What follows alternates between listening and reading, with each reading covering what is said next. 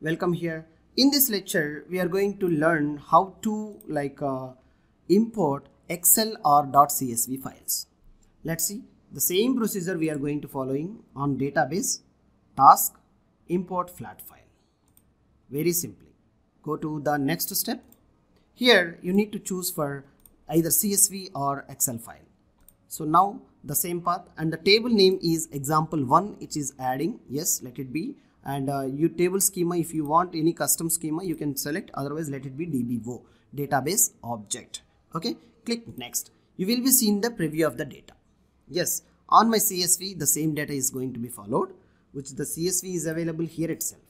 See, this is the CSV I'm importing. Yeah, same data have added here. Okay, so the importing, and click next to choosing a data types. If you want any corrections of the data types you want to change, you can make it, and click next.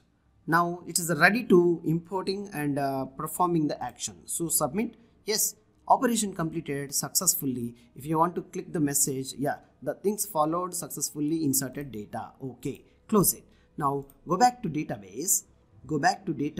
Now you can reload or refresh the database, expand the table. Let's see, this is the this one, example1 is a table.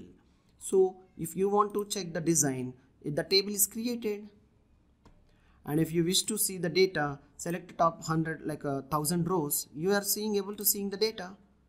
That's it. Similarly, example1 is also will work how the real-time table example1, yeah, example1. So execute it, you are getting the data.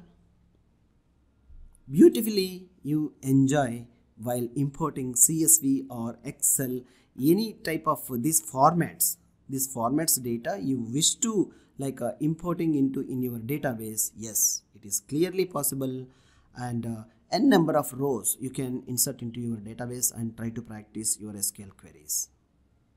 Greatly you can practice a step-by-step process, and you will learn many things from many sources. Wish you good luck. See you in the next lecture. Thank you.